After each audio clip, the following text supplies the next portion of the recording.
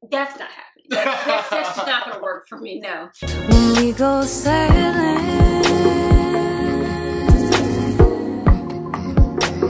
sail away with me and you will see what really matters and what don't mean a thing. Life is better than a dream when you're with me, and we'll go sailing. What's up, Gang Fam? I'm Chris. And I'm Mercedes. And welcome back to Building Boy. You're another here for the advice, entertainment, and lifestyle. If you're new here, please be sure to make friends with that subscribe button and hit the notification bell so that you can always see our videos and become part of our Gang Fam. And if you are a part of our Gang family, then welcome back then, baby. Without further ado, let's jump right in. In today's video, we will be discussing moving in together. These are going to be our top 10 tips for moving in together, whether you're dating, whether you're engaged, or whether you're married, and we hope that you can find all of these helpful. Tip number one when moving in together is knowing your partner's goals for your relationship. It's super important because when you're first moving in, you're so excited that you may forget to have these conversations, but at some point it's going to come up, what's next in our relationship? Yep. And you want to be on the same page so that you didn't move in thinking, oh, we're just moving in, we're just being friends, and the other person thought, no, this is going to progress to something else. So you want to go ahead and cover those topics. And then also consider, if you want to just live together and not progress your relationship, are you open to children? Do you want to have kids together, or do you not want to at this point in time? And also, you might be wondering, oh, are we going to get married? He's been procrastinating so long, you know, I have desires of getting married, and he just hasn't asked the question yet. But that's something that you have to establish together. And when you go through that awkward circumstance of what's next, what does our future hold together? So that's just something that you want to have a common grounds on, to make sure you guys have the same goals and the same intention pursuing in your relationships Before you move in together.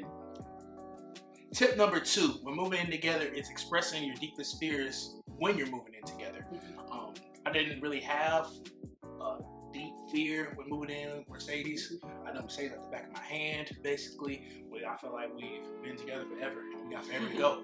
So moving into with Mercedes wasn't really a challenge, but I would say quote fear that I had before moving in with Mercedes was me transitioning from student athlete to adulthood, and conquering that whole scheme with Mercedes conquering that whole scheme at the same time, because we both graduated college at the same time, and moving into our adulthood was really just something that I feared, because we really didn't have any responsibilities, you know, with bills, getting a job, and so forth. But we conquered it together, and we stayed strong, and we survived.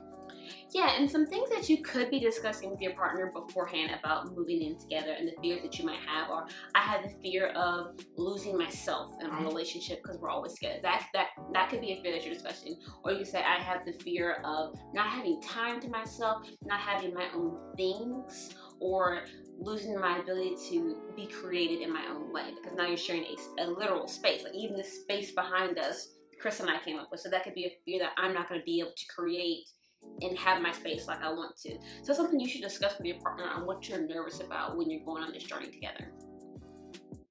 Move-in tip number 3 is figuring out how to make the place your own. And by your own, I mean it has to be Mercedes and it has to be Chris, but then there has to be some us in this, you know? So when we're coming and we're moving together, I remember Chris brought this towel that was very special to him. It was a New Orleans Saints towel that I bought him, but it was a regular bath towel, people. I mean, like from the $5 section of the store. And Chris was insisting that the towels hang over the doors so people can see his nice towels. Yes, sir. He also had a South Carolina towel that he wanted to drape over the doorway to the house, the front door. That's right. So that everyone could see it. That's right. And so I was like, all right, Chris, that's not happening. That's just not going to work for me, no. So I had to say, okay, look, how can I still accommodate things that you want? And clearly these towels, though they're $5 towels to me, they are special towels to you. That's right. And so how can I accommodate you and put those throughout the house, or like put your blankets places that can be on display? And I also wanted to feel like, well, this isn't just Chris's space, this is also my space. So how can I put my things in a way where Chris can have his things and I can have my things? I know right now on each side of on the TV, I have a shelf of things that I like to be on display, and Chris has a shelf of things that he likes to be on display, which is funny. Like when on Chris's shelf, he has a Hennessy not even the bottle, just the box. Exactly. And he really likes that. And on mine, I have a sand dollar that I found in the beach that I think Chris could care less about. But the thing is, like, how do we compromise and blend those two things? All right, Chris wants this, I want this. I think it's really important that you discuss that beforehand, so you're not into a predicament where I was like, that towel's stupid, Chris, and I don't think it should hang here. And Chris was like, well, that towel was important to me. That's right. I'm not really a decorative person.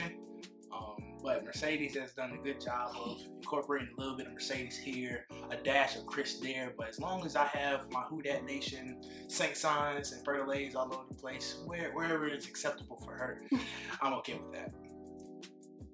Move-in tip number 4, creating routines together. I must say that me and Mercedes have done a good job of creating routines together.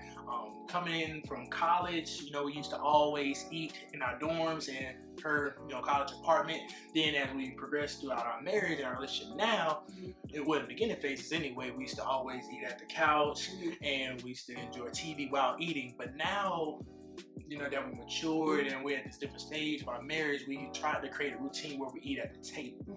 We can have undivided attention. We put our phones up.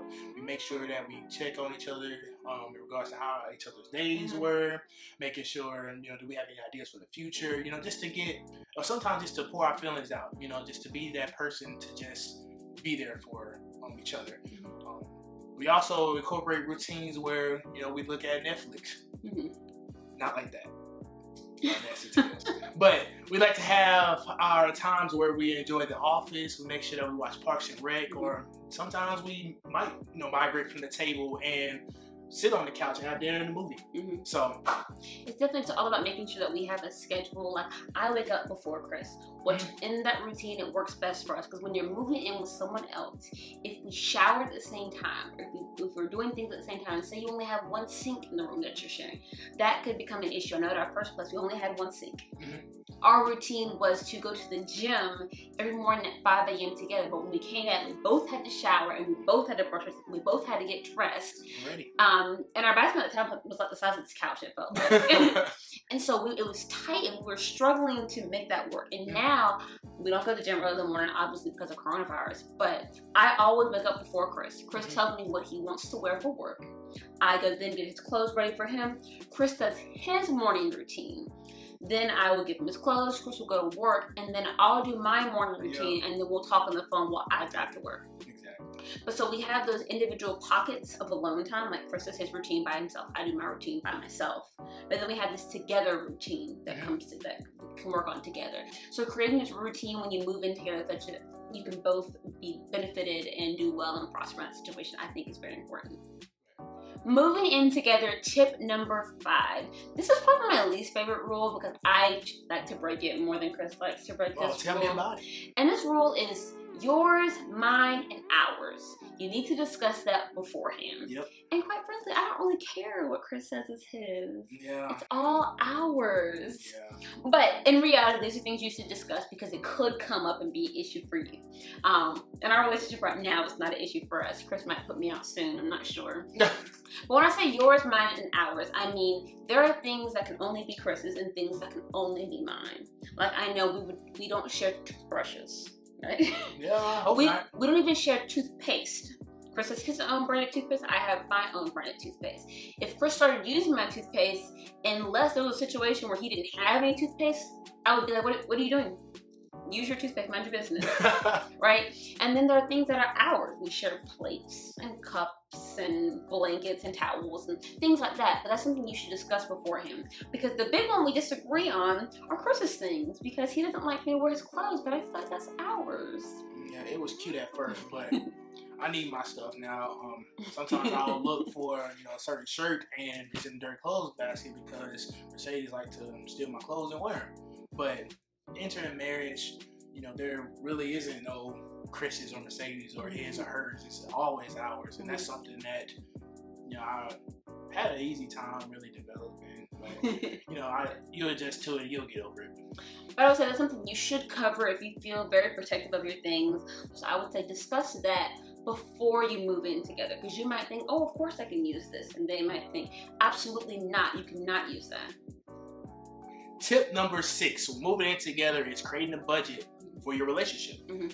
Obviously, it's probably kind of awkward moving into a relationship and moving in together and trying to figure out what are we going to pay for.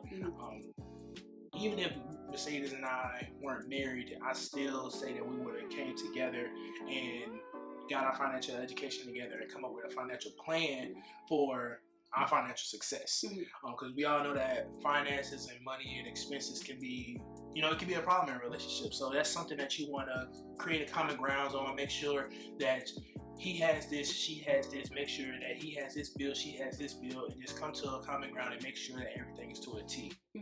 So you might decide that you like joint accounts and you're living together. Like up there, you can do a joint cash app. One person with a cash app, everyone puts money in the cash app, and you use the cash card to pay for things. And that's a way of having a joint account without actually having to do like joint accounts at Bank of America or whatever bank you're going to. And so you could decide to do that. You could also decide that I want to pay half of each bill. Yeah. That's a situation you can go about, or you could decide I pay electric and you pay phone, or I pay water and you pay internet, you know what I mean?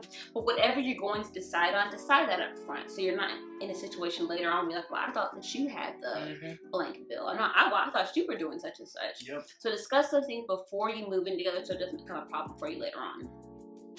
Tip number 7 when moving in together is establishing each other's chores. So I think it's good to talk about beforehand. This is something that we did not do that I think we wish that we would have done. So there's some things that I don't like doing. There's also some things I don't feel comfortable doing. Like I don't like taking out the trash, but I don't feel comfortable with taking the dogs out at nighttime. I think that's something you should talk about beforehand. I know Chris would sometimes feel like, oh my gosh, Michelle, why aren't you taking the dogs out tonight? And every night I would say, no, I'm not doing it. And I should have told him up front, I don't feel comfortable taking the dogs out at nighttime, but I kind of expected him to know that already. And your partner's not a minor, so I think it's good to discuss what things you either don't want to do or are uncomfortable doing beforehand. Yeah, once again, when doing your chores, you have to divide and conquer. With that being said, we might have responsibilities for this chore and that chore, but we also have times where we pick each other's slack up. Well, one time I might not feel like folding the clothes. Mercedes might fold the clothes. Sometimes Mercedes might feel tired after work and she doesn't have the dishes washed, so I'll pick up her slack and make sure that I do the dishes. So make sure you guys are there for each other and tighten some things up. That's a responsibility that both of us can do. At the end of the day, we both live here. We're both people who are residing here, and if anyone walks in, no one's ever gonna say, oh my gosh, Chris left this mess, or oh my gosh, Mercedes left this mess. They're gonna come in and they're gonna think both of us are responsible for it.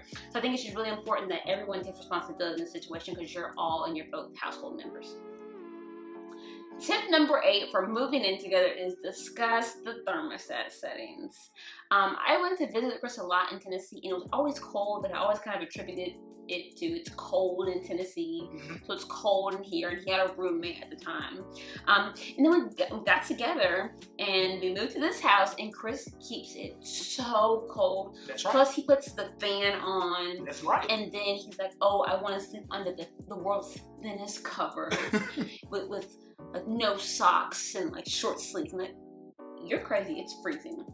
So I think this is something that we had discussed before, and we've come up with kind of our own routines about the thermostat and like the temperature now that are a little bit unconventional. Like Chris and I sleep together, but really not together because it's together, but I sleep under a massive comforter because I'm freezing, and Chris sleeps outside the comforter under the world's thinnest blanket. I look at it like this. If it's cold in the house, you can put some covers on, you can put a blanket over you, you can add clothes. If it's hot, you can get naked, but after you're naked and you're hot and you're warm, you can't take off your skin. So that's my defense. I guess that's true. I think the 60s is too cold, and I think like 72, 73 is like normal. Tip number 9 when moving in together is taking consideration how you handle your stress. Throughout this relationship, Mercedes has basically been my therapist. We always talk about how I get stressed out about things, how I'm anxious about things, and how I'm worried about things. But we try to incorporate devotionals in our relationship where we were informed that if we're worried about something, if we're stressed out about something, or if we're anxious about something, you just gotta leave it in the hands of the Lord. If you don't, you know, that's on you, because, you know, God can, you know, move you through all types of obstacles, and with him, anything and everything is possible. Yeah, I definitely agree with that, and that's something we've learned while we've been together, really. Another thing I think about when I think about considering how you handle stress is also considering how your partner handles stress. If you're used to being by yourself, it's hard to really have like an antsy person come into your space. So most things, I do get stressed and worried about things, but I'm not outwardly generally very stressed or very worried about anything. Chris always like, you never worry about anything this whole world. I worry, but I just don't get worked up usually. And Chris is the exact opposite. He gets worked up about everything. Everything, okay? So learning how your partner handles stress and how to get them out of that place, because Chris really being stressed out stresses me out. Like, it's not good for my health. So working with your partner and feeling like, how do you relieve yourself from stress, and what can I do to help you, and what can you do to help me? Move in tip number 10. I think this one is my favorite and probably, in my opinion, the most important. Give your partner some grace. You're moving in together, whether you're moving to a new city, across the country, or down the street. It's gonna be stressful combining your lives. So when I want that Saints towel to go off my door, you know, providing him some grace, I'm like, wow, he's really not seeing where I'm coming from, but I'm gonna give him some space because he's in a new situation and I'm also in a new situation. So we have to figure out how to grow together, and knowing that they don't have all the right answers and neither do you. So allowing each other to grow together, I think is very helpful. Yeah, just figuring things out together. Make sure you guys move in the same direction. Make sure you guys are there for each other's progressions. You know, it's a team, and teamwork makes the dream work. So always be encouraging and make sure you're helpful to that person, because that will help a relationship last a really, really long time. If you guys want to see more from Building Boy, please click on the video that's playing on the screen now. And if you're new here, please be sure to hit that subscribe button, like this video, leave us a comment, tell us what you think, and what do you keep your thermostat set to? We'd love to hear from you. And please tune in next Thursday at 8 p.m. Eastern Standard Time to see our next video. With that being said, peace.